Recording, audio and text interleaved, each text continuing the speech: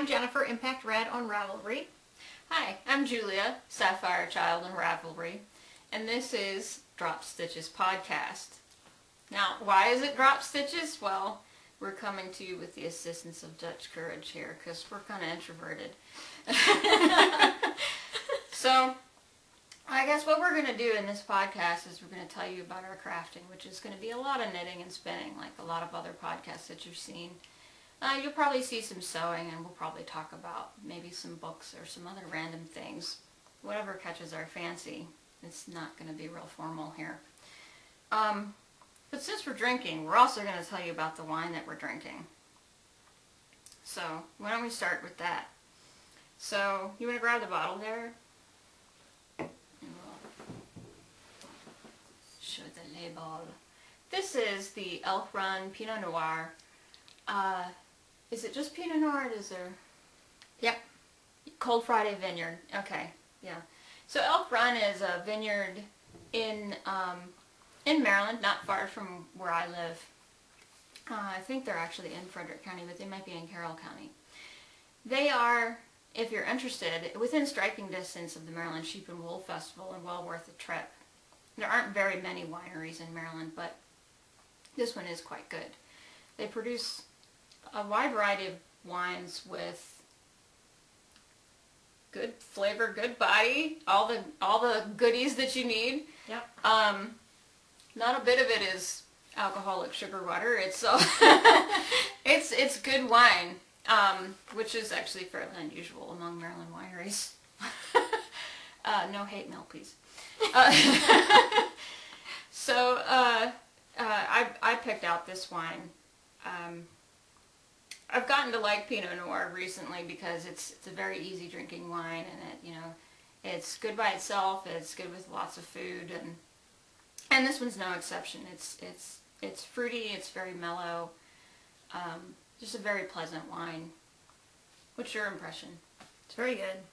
She has got me into the Pinot, how do you say it? Pinot Noir? Pinot Noir. I can't even say the wine. But before that, I was mainly a white wine drinker, and she had me pick some of this up for a party, and I brought it, and it turned out to be really good. And so since then, I've been looking for this wine when I go shopping for wine. So, and it is very good. It's, like she said, it's easy drinking, fruity, not too sweet. Yeah, I'm personally not it's a not big too fan of oaky, sweet. and I'm not a big oak. I don't like a big oaky flavor. Well, that's a pretty typical characteristic of Pinot Noir. It is aged in oak, but I don't think it's aged in. Well, Elk Run is very good about the kind of oak they use too. A lot of those wines that you get that kind of taste like toothpicks, they're aged in American oak. Oh, which is a bit more harsh than the French oak. So that helps. I don't really know a lot else about what makes Pinot Noir different, although I believe it is a specific grape. So, it's very good. Anyway, we recommend it. Cheers. Cheers. And like I said, within probably about 20, 30 minutes tops from the fairgrounds where they hold Maryland Sheep and Wool, so I recommend checking it out if you are coming to town for that in May and have some time to kill. Okay, so should we go on to finished objects? Sure. Your list is much longer, so would you like to start? Yeah, so I kind of I have rabies, I guess, with my crafting, and I produce a lot. So I didn't bring a whole. Well, I didn't bring all of the things that I've done in the last month. Oh, if we didn't already say, I think we'll probably be recording about once a month, just so it'll fit in with our schedule reasonably. But I brought some more recent stuff, and just a selection. So the first thing I have is a little beanie. Camera. There you go. The colors turned out beautifully. This yarn is from Hope Spinnery. It's getting a little washed out. There we go. Hope Spinnery, which is in Maine. And I picked up this yarn at the New York Sheep and Wool Festival. And this is a wind-powered studio, and they use natural dyes. And there we go, label. And as you can see, he does a really awesome job with colors. And this is just a basic, there really isn't a pattern involved here. This is just an as-you-go, adult-sized beanie. And the yarn, I love the yarn, has a very nice woolly feel to it. So, okay. And then the next thing on my list, I brought, this is Dissipative, whatever, by Alicia Landy. And I've got some leftovers. This is made out of leftover yarns. This is the Plymouth Mushy Mushy, and this purple is that inexpensive Stitch Nation by Debbie Stroller Alpaca Love. Both are just leftover bits of worsted-ish yarn from other projects, and it's a cowl. Very easy, very fun, pretty quick. And then the third knitted thing that I brought, this is something I've been working on and off for a long time. This is handspun lace weight out of merino bamboo that I got from Creatively Dyed several years ago. And out of 4 ounces I had gotten, it looks like a cobweb. I had gotten around 900 yards, and I only used about 2/3 of that, I think.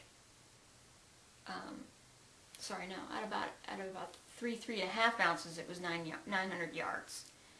I lost a little bit of fiber in a yarn barf accident. Close.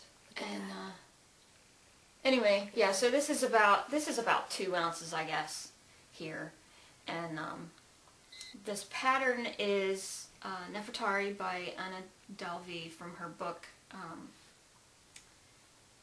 the Egyptian Lace book, I think it was. Anyway, so I'm really pleased with this. It's cobwebby nature. Anyway, so why don't you show some of your stuff? Okay, well, I have a few. I have one that actually finished right before the New York Sheep and Fiber Festival, so I'll show that one because this is my first real knitting project that I did. Yay. And I'm very pleased with the way it turned out. And this is Color Affection. Vera Valmaki. Vera Valmaki. And the yarn is from Mrs. Babb's hand-dyed yarn. And I don't think she makes the last time I was at the Sheep and Wool Festival, I was looking for the white, which is actually a multicolored white. And that one was A Day at Powell's was the name of the yarn, but I didn't see it this last time because I was looking for it. And then the pewter is like a gray, and then the red is called Vlad, I think. And but it turned out really nice. It's big. And it's very large. I used larger needles than it said, and I actually ran out of the red right at the very end. So it ended a couple rows shorter than the pattern said because of that. You really can't tell, though. No, you can't tell. It's so large anyway, who would know? The funny thing is you ran out in the middle of the row, right? Yeah, I ran out in the middle of the row. So I just switched over to the red and white, the white mix, and you don't even see it. So it turned out really well. It's not noticeable at all. No, but it turned out really well. So that's my first finished knitting project.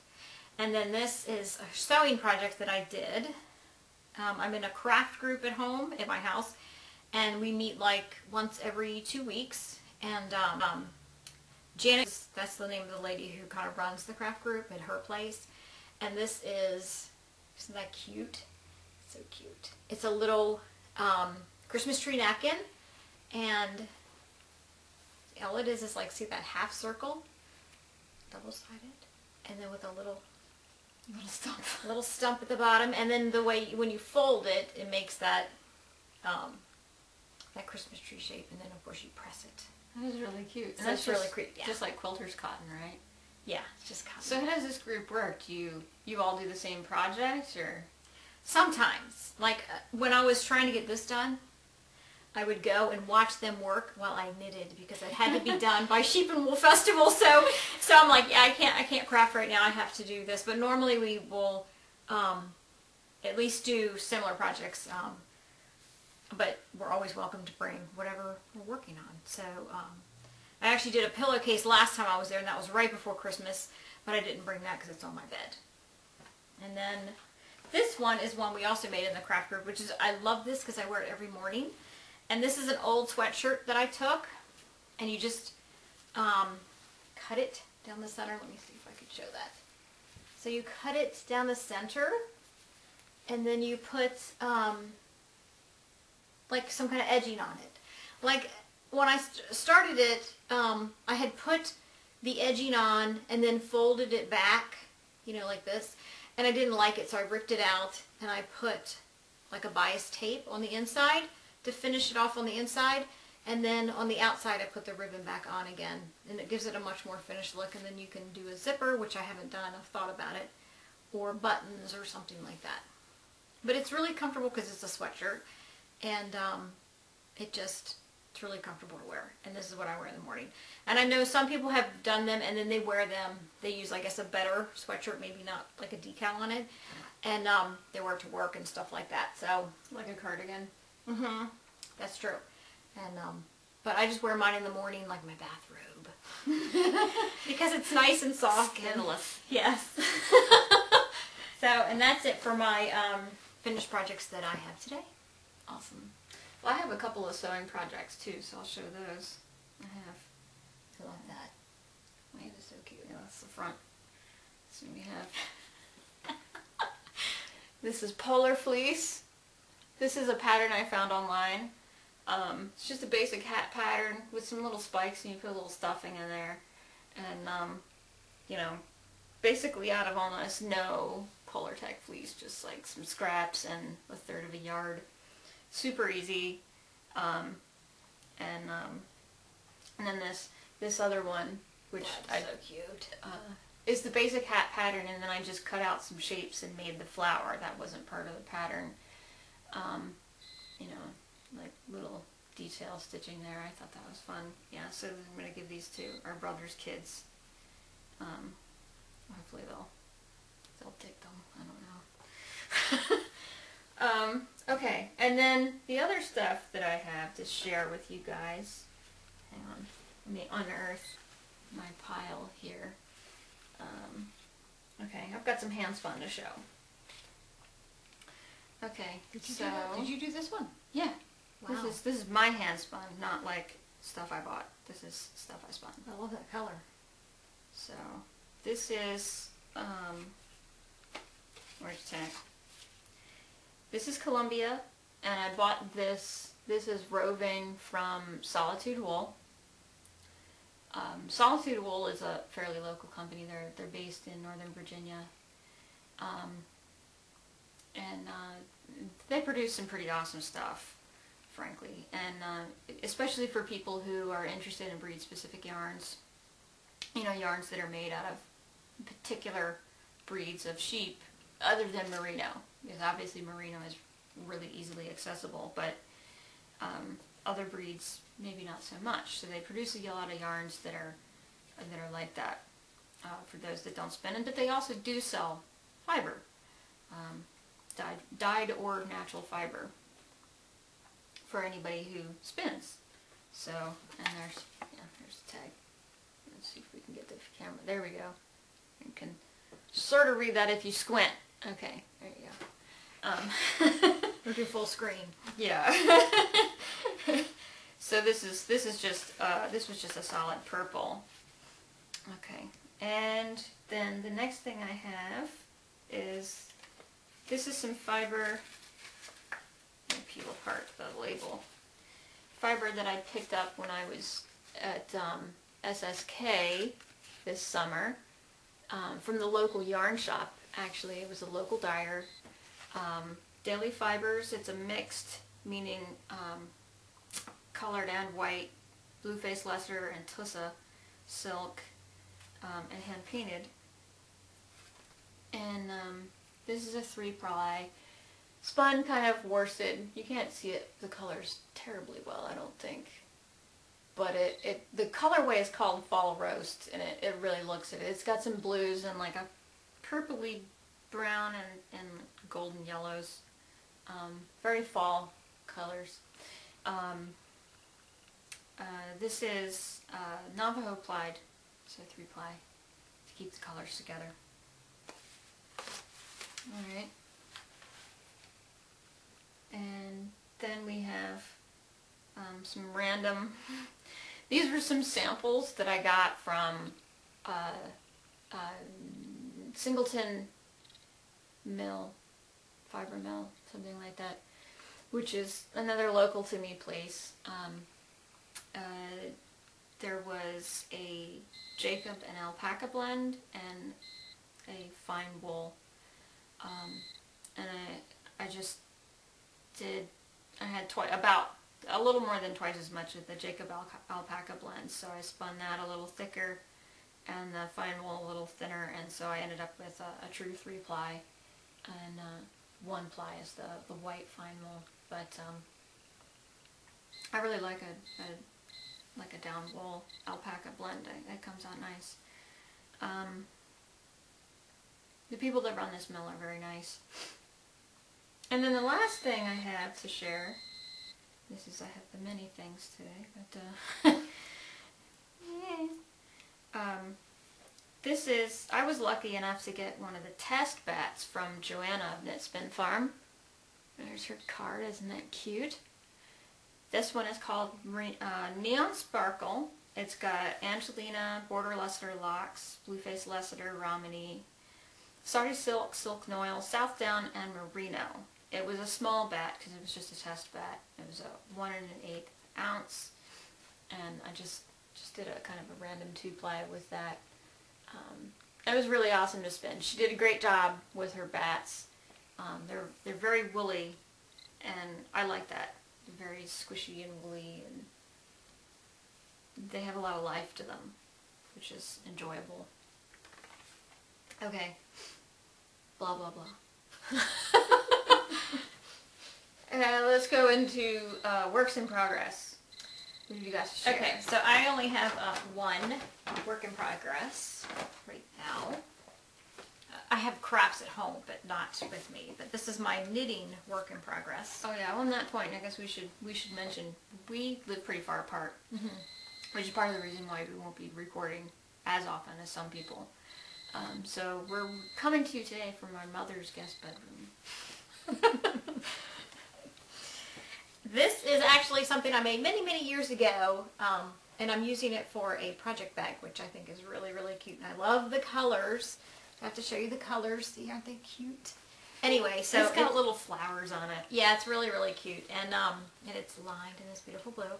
But it's a little small, but it's perfect for this because it's just a one skein project that I'm making. And this is the yarn that I'm using. It's from Feederbrook Farm, and the name is Forest. You picked that up at New York too, didn't you? I picked this up in This New York. Yes, I did. And this is yarn. Ironic, beautiful, because Feederbrook Farm is like right around the corner from us in Maryland. It's in Maryland. Yeah. Well, they're north of Baltimore, but Oh, they are. Yeah, it they're doesn't have the fairly address close. on here. I'm actually in Richmond, so yeah, I'm a little bit far from that. yeah. But this is my pattern that I'm making myself. And I saw these things, like these cowls, at the festival, and I was going to buy a pattern, but it looked to me like all it was a scarf with some buttons on it, so that's what I'm going to do. So, and this is it was another pattern. I started out going to make ribs, but it wasn't turning out the way I wanted to, so now I'm going to do this patchwork thing. Can you see that? It's like a patchwork. So we'll see how that turns out. And I'm just going to make a scarf and then put buttons on it, kind of like diagonal buttons, like 3 buttons, and then that'd be it. But I love the colors. Very, very fall colors, I guess, although it does have blue in it, but it's just, I love the colors. You have to show you that again. Isn't that pretty?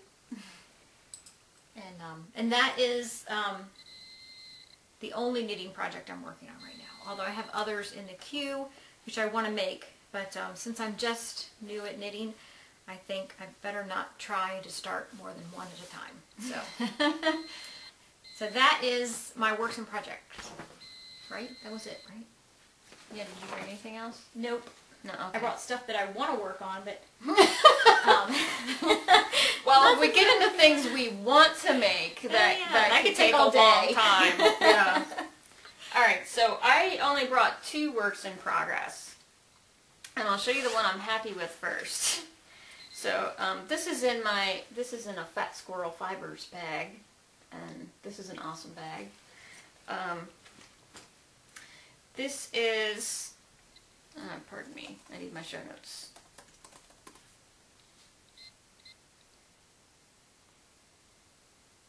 Clothside by Christian Cardozo. Sorry, yeah, that's as best I can do. And the yarn is Knit Picks City Tweed DK in the brocade colorway. Oh, that's pretty. It's like a purple, but yeah, it's a really warm, rich purple. Oops, I'm not. I think that their pictures online are fairly true to the actual it's like color a of really, the yarn. really deep or dark And grape. Would you call it yeah, a grape purple? Yeah, it is almost grapey. Yeah. Can you see that? But it's not a very cool purple, but I don't know, it's not really a warm purple either, I guess. Anyway. Yeah, it's like a fall purple, definitely fall purple. I'm nearly 2 balls in. I haven't quite gotten through the second ball, but I'm really close. And since this is a DK, of course, it's going to be big, it's going to be heavy, it'll be plush. So I'm happy with it so far. It's a really, really easy pattern to memorize and kind of quick going. So I'm pleased with that.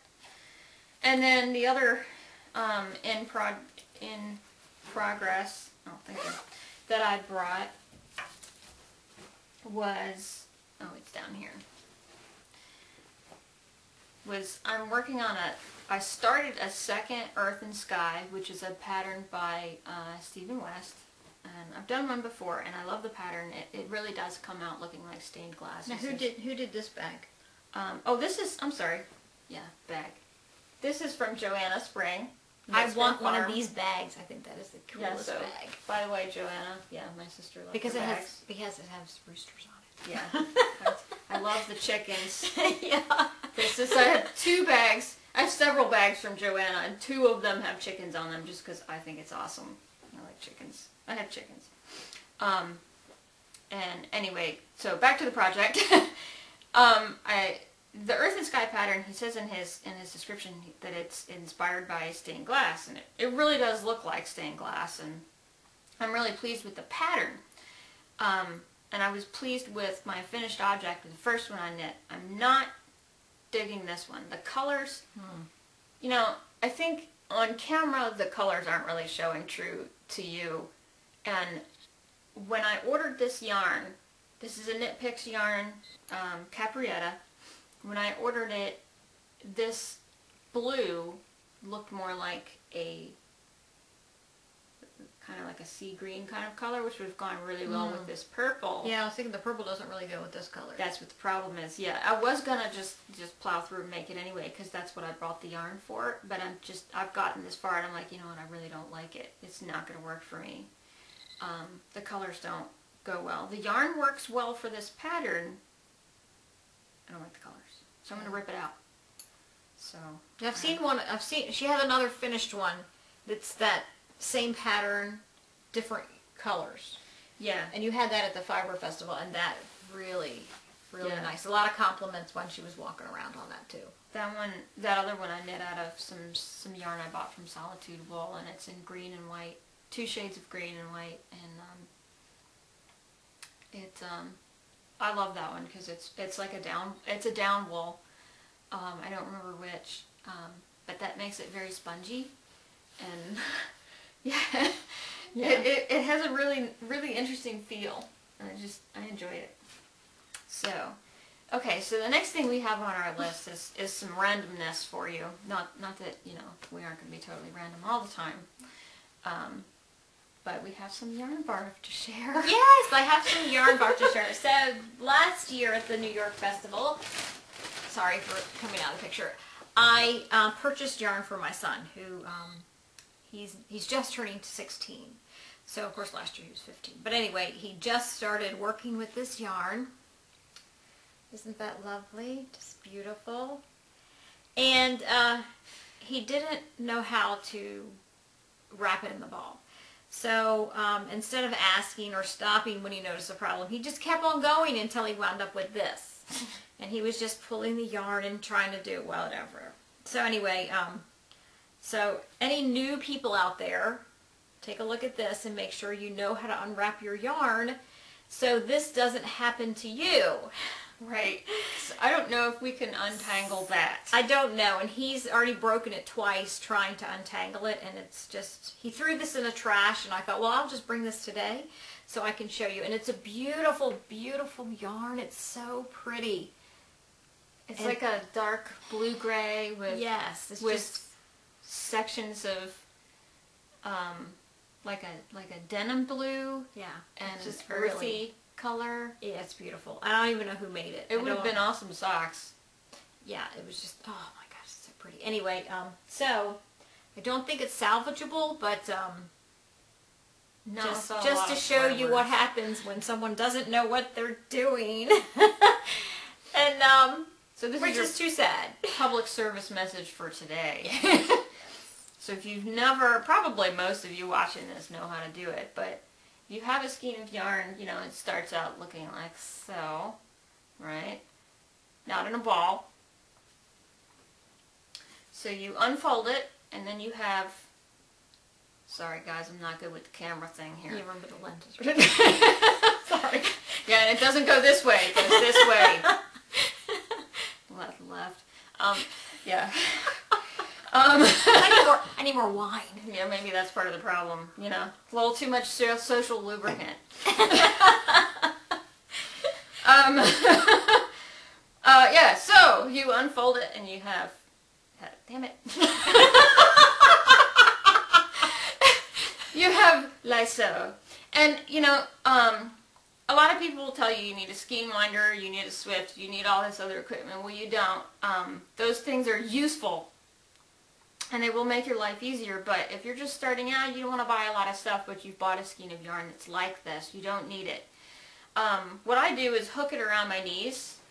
Let's see if we can display. Yes, it's very scandalous. Hook it around my knees or maybe cross my leg, and so one end of it is under my foot so that you're controlling it, or you can also hook it around the back of a chair to keep it in order. And then untie the ties. Some of them will be ties. Some of them will be things that you just cut off. So just take a good look and see what you're working with, and just start winding it gently into a ball. You don't have to throttle it.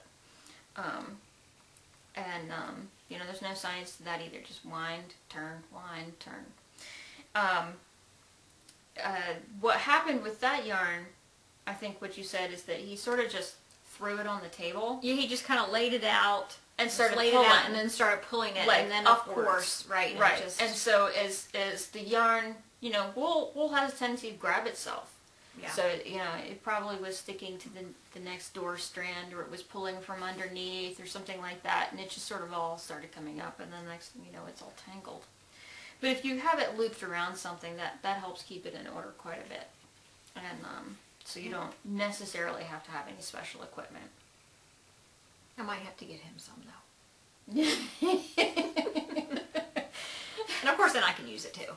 Well, yeah, there is that. Okay, so I think the next thing we have on our list is we were going to do a little product review. When we were at New York, we both, this was our second trip to New York, and of course one of the first things that we do is we go into the soap booth. Oops, sorry. Excuse us. You can just stay. I think it's going to have to because it's under the bed. Okay. Oh well. So we each got a bottle of Flatter. Yep. And mine is Yuzu, which is like a really bright and intense orange fragrance. And what you got was the Fig, which smells like pear, actually, didn't it? Yeah, something like pear. It's it's a nice smell. I like it. Yeah, it's pleasant.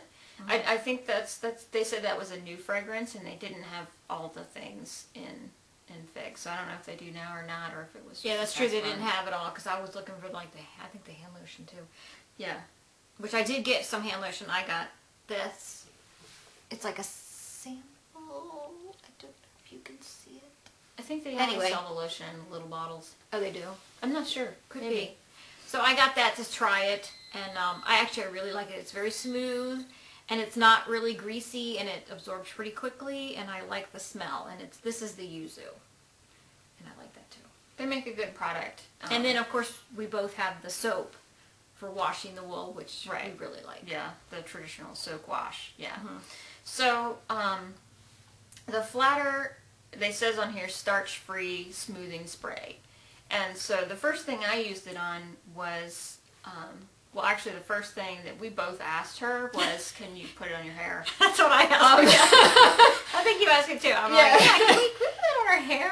We both have curly hair, and it gets kind of out of control sometimes, and we thought, hey, that sounds like a really good idea. And she said, well, technically it's not for use on your person, but I think she said she had tried it on her hair before. She said in a pinch she has done it. So I have not tried it on my hair yet. Right, so off-label use, y'all, but it could work. But especially in the winter. I haven't tried it on my hair. I put was that Static Guard on my hair before. Are you serious? Yeah, it didn't really work very well. Oh, okay. So that's one of the reasons why I got this. But I've been using new hair products this winter, so I haven't had to try that yet. But I have tried it on a sweater, and it did work really well on the sweater. And it didn't make me break out, which Static Guard makes me break out. No, that's good. I tried it on a coat. I have this, it's a down coat, and it has that typical, staticky lining that makes your hair look like you stuck your finger in a socket. And so I pulled my coat out, and before I put it on, I just sprayed this stuff, the Flatter, on the inside of the coat, and it was fine. That was the coat I wore the day we went to tour the old houses, and I never had a problem with static that day, so it works great for that. She said that it's popular with the quilters as to spray on your fabric before, after it's been washed, but before when you're ironing it. So I did try it for that, and it just worked pretty nice there. It gives the quilting cotton that nice crispy feel, like it's just off the bolt, even though it's been washed. Huh.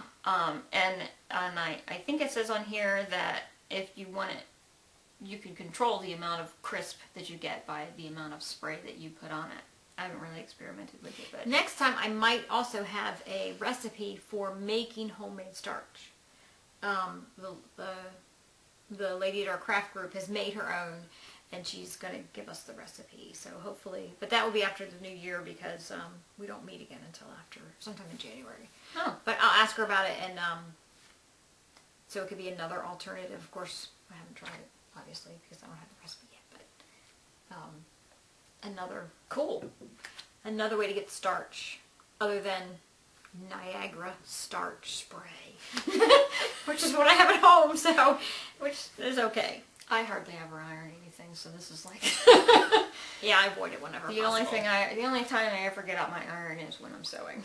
I actually have a steamer too, which works pretty good, but it doesn't give that crispness like an iron does, but it works okay. Gets the wrinkles out. Yeah, it kind of gets the wrinkles out, but if you really want that crispy stuff, you have to iron. The steamer just won't do it. But I have both of this. So I'll go to another product. Okay. this one we always, well, of course, I've only been to the New York. Yeah, we've been gone Fire to twice. Twice. So every time we've gone, we have to visit this booth. And this is called Heal My Hands. This is the best stuff ever. Yeah, this is great. And By it the way. comes in a couple different Flavors. yeah, flavors. This one is lavender mint. If I can turn it the right way. And but anyway, it's like which is really, this is the greatest part of it. Not the greatest part, but a really great part is it's not one of those lids you have to pry off and you can't get it off and stuff. It's a twist lid. Isn't that great? I didn't even think about that as a feature, but you're right. Yeah, oh my gosh, it's best. And then it's just this little cake that comes out. It's just a lotion bar. Yeah, and then you just kind of hold it for a couple seconds and let it like melt, and then you do like that. Yeah. And it works really great. But the best one, the best case, oh my gosh, that is so great. Because even after, like, if your hands are like not a little bit greasy or wet or something, you can still get it open because it's not a pry off. So that's really great. But you're right, yeah. They also make a chapstick, which is really awesome. Oh, I have that. But it's, did I bring it? Let me see. Sorry. I thought I brought it over here, but... Intermission. Yeah, intermission. It probably fell on the floor or something. But yeah, I brought one of their chapsticks too, and I really like that, and I use that all the time now. And it's nice. I don't remember what flavor I got, though. They do have lanolin in them, so Yeah. if you have a sensitivity, that's something to be aware of. But I think that's what makes it good, actually. It's the lanolin. But it does, I don't think it has mineral oil in it, which is, a lot of times, No. it can be the mineral oil causing a sensitivity, not the lanolin. Because I used to think I was allergic to the lanolin in some of the products, but I can use these products. So I'm thinking it might have been more of a mineral oil problem than a lanolin or something problem. else that was in there. Could have been, yeah. Although, since I've been gluten-free, I don't have as many issues with a lot of things. So, Yeah, so and it could have been an a- extension of that. Yeah. Yeah. So, and then I want to show this one too. Okay. So this, and I think her card's inside, which I'll look in a second. But this is and I'm sure you've all seen it if you've been to the festival. New York again. Yeah, New York. This is where all this started, by the way. Yeah. Yeah, my obsession with knitting started with there because we've been to the one in Orange County, Virginia a couple times. I don't think I have her card. And, oh, yeah, here it is. Haha. Ta-da! This is the person who makes this case. And this is the inside. This is just one of the cases she makes because she makes many different flavors. And as you can see, it's beautiful and it works really well. And I also bought these. This case was specifically made for interchangeable needles. Yeah, right? this one's made for specifically for interchangeable. I'm gonna look her up online because my daughter has a whole set of the full length knitting needles. So I'd like to get her a case for hers. And this, I also bought these at the festival too, which are so pretty. These are the Knit Picks. Yeah, the Knit Picks Bamboo Interchangeable. I forget what they call them. They're the multicolored ones. Yeah, rainbow or something like that. I don't know, but we're gonna name them. yeah. So that's and I also bought my son a starter set of the Try It set. Yeah, the Try It set, Yeah. but I think his are metal. I don't think I bought him the bamboo. I don't think I did. I don't remember. Knit now. Picks makes this Try It set. It's got a couple of different needle sizes and a couple of cables. Yeah. And it actually has a long, like I bought this kit, and it has a couple different length of the cables, but my son's set has a 40-inch cable, which I don't have, so... Did you swipe it? I didn't swipe it yet, but I've told him I'm going to swipe it. You can also buy the cables individually. Yeah, you can. So, anyway, so that is, oh, and I changed the button on mine, too. Isn't that an awesome button? She had the woman who makes these had a bucket full of buttons so that if anybody got like the case but not the button, you could change it out. Yeah, so I bought, Which was neat. I bought a new button for mine. She had a very nice display too. She did. And I just love these cases. You know, when you look at it, you go, that's so simple, I could make it. But will I make it? Yeah, Which is, that's the answer always the is question. no, which is why I bought it. sometimes it comes down to that. It's more, you know, yeah, you can make it, but you know what? There's so many other things I'd like to make. So let's be realistic about this. Yeah. Which is, you know, how we get a lot of things. Yeah. So I have an enabling for you guys, and this is another Knit Spin Farm. Camera, help me out there. There we go. This is a Knit Spin Farm bat, or 2 bats. I bought 2 of them. And actually in purchasing this, Joanna, this was my first experience with cart jacking, because I actually had something else in my cart along with these things, and when I went to pay, it was gone. So I wouldn't be surprised. You mean somebody bought it while you was still in your cart? Yeah, somebody bought it while I was checking something, and when I clicked pay, or, you know, buy and pay, or whatever the button is on Etsy, a little thing popped up and said, "Oh, you can't buy this." And I was like, "Oh, what happened?" So, and that was right after her listings went live. So, you know, well, I'm sure Joanna already knows. She could probably tell right away that her stuff sold out really fast. Anyway, I have 2 3-ounce bats. They're called Caneel Bay Whitecaps. They have Alpaca Angelina, Blueface Lassiter, Merino Romney, Silk Noil, and Wensleydale. And I don't think I said before, but her Etsy shop is knitspinfarm.etsy.com. And she has a podcast too, which I'm sure everybody knows about by now because it's awesome. Anyway, so here's the bat. It's a lovely blue. Look at that. Isn't that awesome? I don't know what I'm going to do with them, but I have 6 ounces worth, so I have some options. It'll be fun. It was a lot of fun to spin the sample bat that I got. So, do you have anything else to share today? That is it. All Oh, right. yes, I do. Wait. Gasp, I forgot. Oh, I have to say that these, like this is a Barnes & Noble bag. Not that they're paying me to say this, but I just love these bags for we would like it if you did. Yeah, if you did. But I love these bags for my knitting stuff also, just because they're lightweight and they're quite large and they're pretty. So that wasn't planned, but this is what I wanted to talk about. So next time,